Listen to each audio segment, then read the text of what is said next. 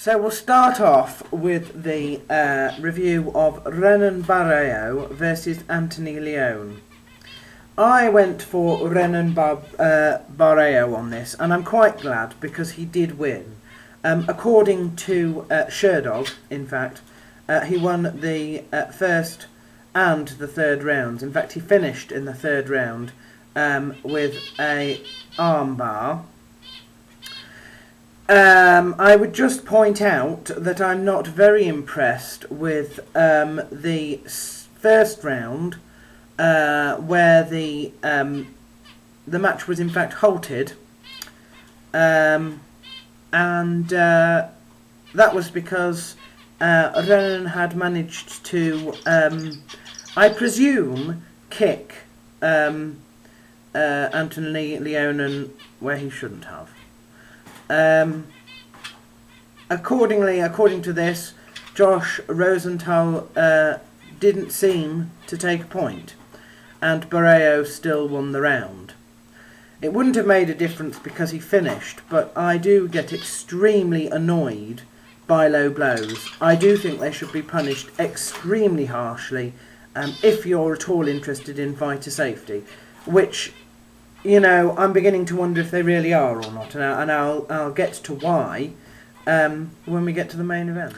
Right, Rafael Asuncio versus Diego Nunes. Now, I went for Rafael Asuncio here, and so did Sherdog, giving him the first and second round.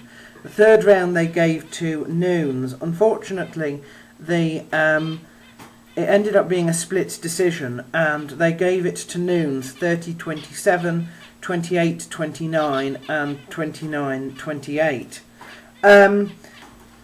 The first round was obviously Asuncio, and I think the third round was obviously Nunes.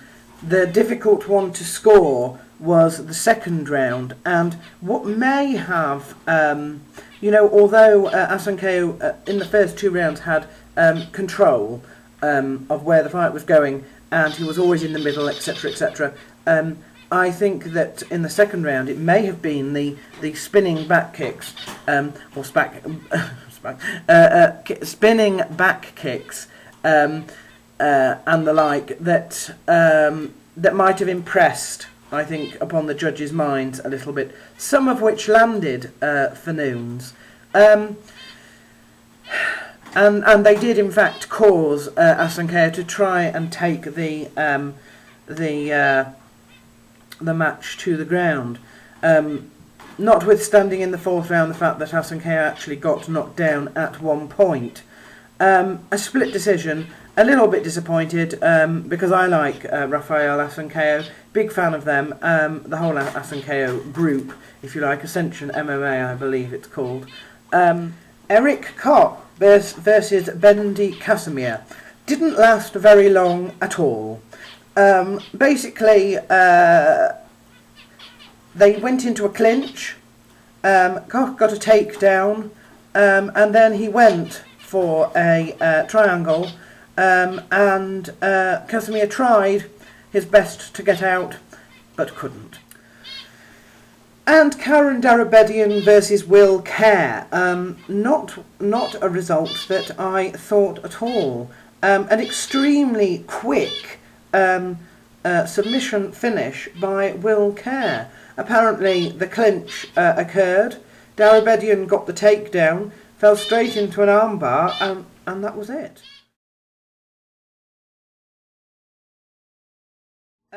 Both in the first and the second round, he was warned. He was warned because he kept grabbing hold of the cage. You're not allowed to do that. And I think that raises concerns. I do think that raises concerns. In the first round, it was all Horodecki with managing to get takedowns. You know, he tried for a guillotine. He tried for an RNC.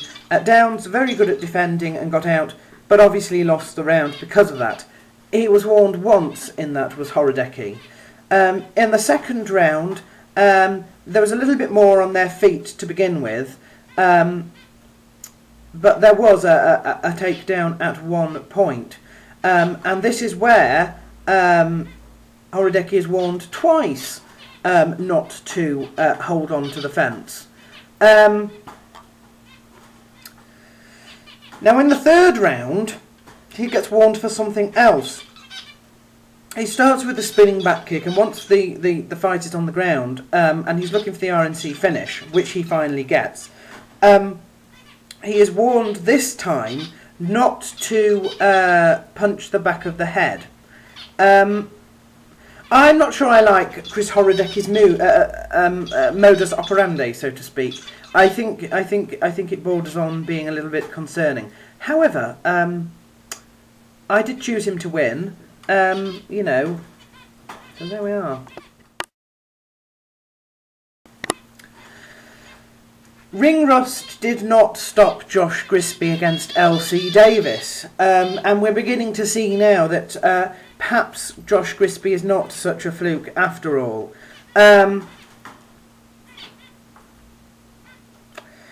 You know, as soon as they got to the ground, and it was Davis that actually got to the ground,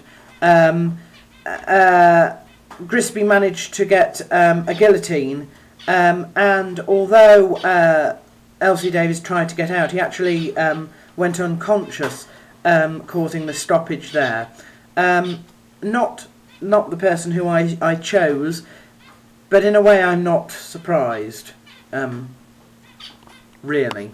Somehow I think that people have been underestimating Josh Grisby. I think they do think that he's a fluke, and I'm beginning to think with so many calibres that he's beating so easily and so quickly, one has to consider whether perhaps even with a long time out, whether he's actually quite will end up being quite a contender.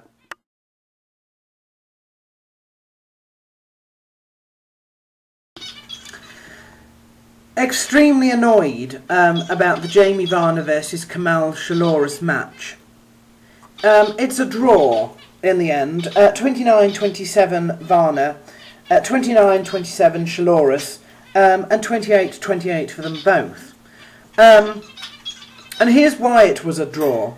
It seems that Jamie Varner, apart from in the first round, was getting the better of the stand-up. He did this through the age-old method of leg kicks.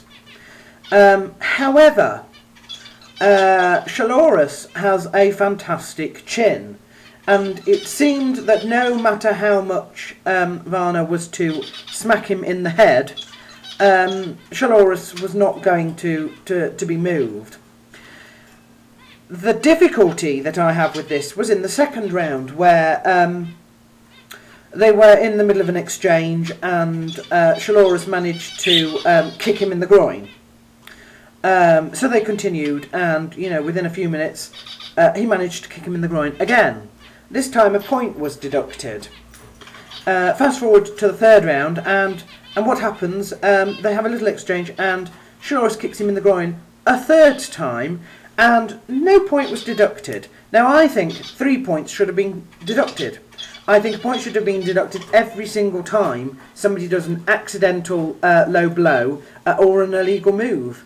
It's. I know some people say, "Oh, they can't help it. You know, things happen in the heat of the moment. It's, you know, it's an accident." Yeah, but an accident is also accidentally getting yourself into a position where you might be submitted or TKO'd. It all counts. How can somebody who has managed to foul so many times, the game had to be stopped and started twice because of Shalorus, manage to get a draw? No, I just think that's awful. And him, is it Josh Rosenthal? Yes. Not impressed, not pleased. You know, one deduction was not enough.